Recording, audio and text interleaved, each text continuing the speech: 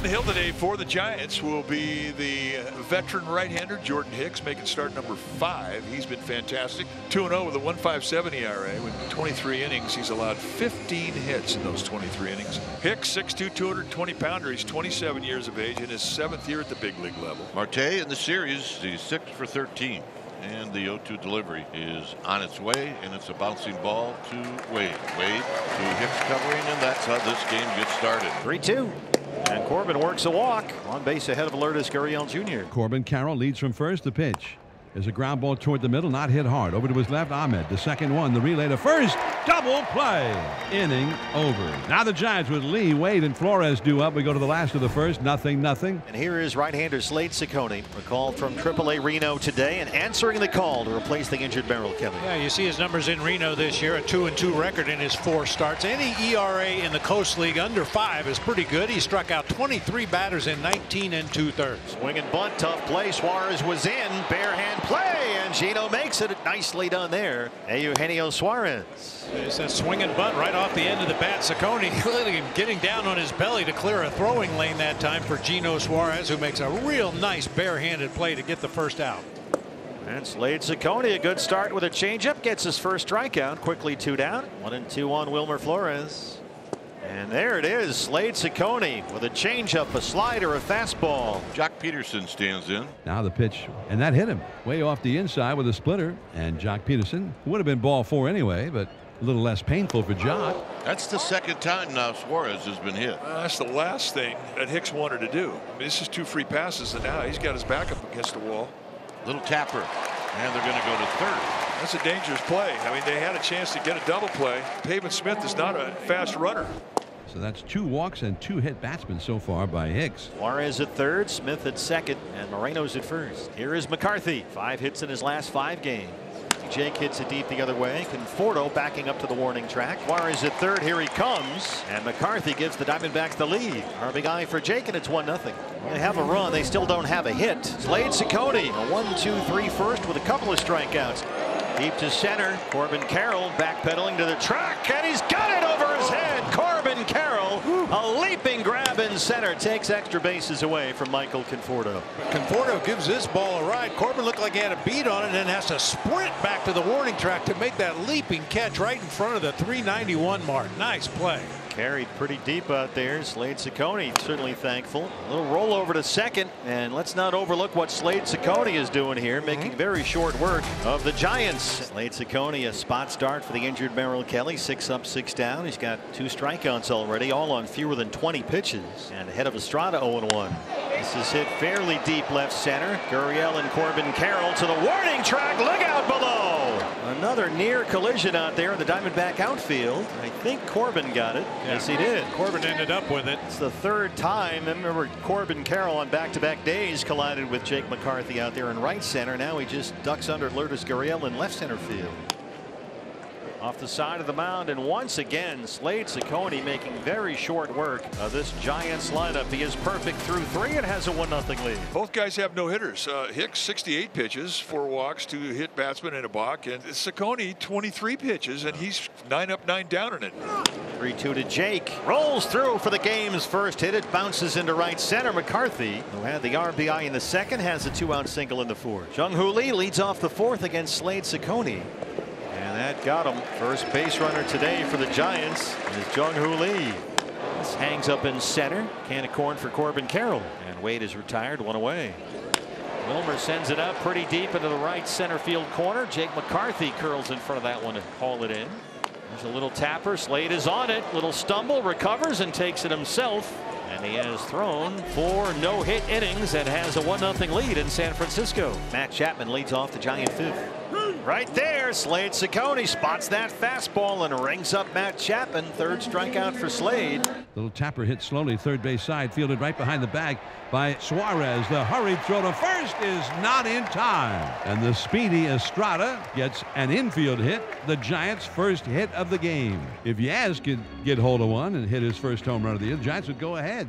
Swing to the, it's a high drive to right field, back onto the warning track, back at the wall, and goodbye! A home run! A soaring 2-run homer onto the porch out there above the Willie Mays wall, and he has put the Giants ahead. The infield single, followed by Yastrzemski's first home run of the season. 2-1 Giants. Now, we're used to seeing balls get knocked down to right field. In this ballpark, the prevailing wind blows in from right. And if anything, he got a little push on that one. This is a crazy game, isn't it? Left-hander Eric Miller worked a 1-2-3 6th inning here yesterday, his 11th appearance of the year. Jock Peterson, the former Giant, leads off the 6th. And Jock lines it into that right field corner. Jock on his 32nd birthday today, headed for second with a stand-up double. In the hole, backhanded by Nick. Can't handle it. Tough play for Ahmed deep in that hole. And Suarez is aboard. First two have reached against Miller. Walker, lazy fly to right center. Lee call off Yastrzemski. Jock will tag. And Suarez tags up as well. Play at second, and Gino is safe. And Bob Melvin going to challenge the safe call at second. Dan Merzel, the umpire, hustled over there. That looked like he was going to be a dead duck there. Fairly shallow right center. Aggressive tag right there from Suarez. But this is an enormous play in this game. After review, the call on the field stands. The runner is safe. San Francisco. Yeah, it's too close. So on the fly ball by Walker, Peterson goes to third, Suarez to second, and there's one out for Gabby, who with the base hit can give the Diamondbacks the lead back. Up the middle and throw into center. Jock Peterson scores. Here comes Suarez. Throw from Lee is not in time. Gabriel Moreno makes it 3-2 Diamondbacks. Boy, Gabby, good grinding at bat there. Finally got something he could get the barrel on. Smacks it right back up the middle of the field. Third hit for the Diamondbacks, the second in this inning after the Peterson double. Gabby drives in two. Here's Jake McCarthy. Swing and a miss, strike three. The throw to second, the tag, and he's out, and the inning is over. But the damage has been done. The D-backs are right back ahead. Diamondbacks trying to get out of Dodge with a 4-game split, and they have a 3-2 lead as Ryan Thompson is on to face the top of the order here. Lee on the move, the throw, got him! What a great throw once again by Gabriel Moreno. Man, is he quick behind the plate, and he's got a strong arm on top of it. Usually guys that are really quick do it because they don't have a strong arm. Wilmer to left. Lourdes has got it. Gurriel tackles that one in the outfield for the out. And Thompson is out of the 8th inning. It is Nick Avila who comes in to pitch for the Giants. His 6th appearance as big leaguer, trying to keep this a 1-run deficit against the bottom part of the order. And Moreno bidding for one more. Drops in front of Conforto. Gabby on board for the 3rd time today. 2 singles and a walk. And a base hit leads off the 9th. Jake squares. And Chapman picks it up, goes to second, and throws it into center. Gabby heads for third. Chapman scooped it up in front of Avila and tried to throw across his body, and it went way into center. And the Diamondbacks now with no outs have runners in the corners in a 1-run game. Here is Kevin Newman, the shortstop. Got him. They're going to say he fouled it on plate. Bailey doesn't think so. Well, it's not a reviewable play. It is. This is a frustrating play. Knuckle curveball, straight down bite. He's trying to bounce that ball at home plate. I mean, he actually does it.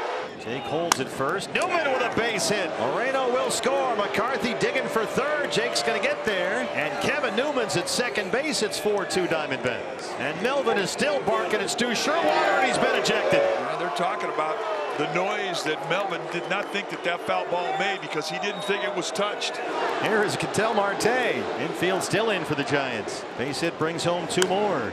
Deep left center. It's carrying for Lee. Fordo has it. He spins and throws. McCarthy coming home. Newman tags. And it's 5-2. RBI for Ketel Marte. And we are tuned into Ginkel Vision. Here is the right-hander Kevin Ginkel. 1-0, 3 saves. His 10th appearance.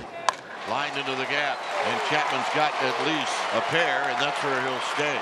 Sharply hit grounder right to the shortstop Newman, who knocks it down and throws to first in time for the out. And San Francisco with 1 out remaining. So the last hopes for the Giants rest on the shoulders of Thairo Estrada. Swings, lines a base hit into left field. Going for the diving catch on a sinking liner Gurriel, and it spins by him all the way to the wall. Chapman scores, and into second is Thairo Estrada. And it's 5-3 Arizona. 1 ball and 2 strikes on Mike Yastrzemski. Got him. Kevin Ginkel shuts the door, and the Diamondbacks salvage a 4-game series split. They win the finale 5-3.